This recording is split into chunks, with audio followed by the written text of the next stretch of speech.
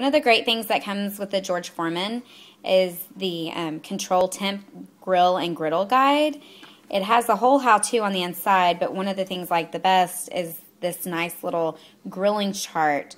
So no matter what kind of meat that you plan to cook on the George Foreman, it gives you a nice guide to kind of give you an idea of about how long it'll take to fix that meat and what temperature you should cook it on, which has really helped me because it cooks so different than your grill outdoors. I also like the fact that the new grills have this on and off switch. My last George Foreman did not come with an on and off switch, and you actually had to turn the timer on in order for it to power on. And with the new grills, you do not even have to use the timer if you do not want to. Also, it's really nifty on the inside. There's a nice little cooking guide that, you know, gives you just a few of your basic meats that you most likely cook more often than others, and the estimated times and what temperature to cook it on.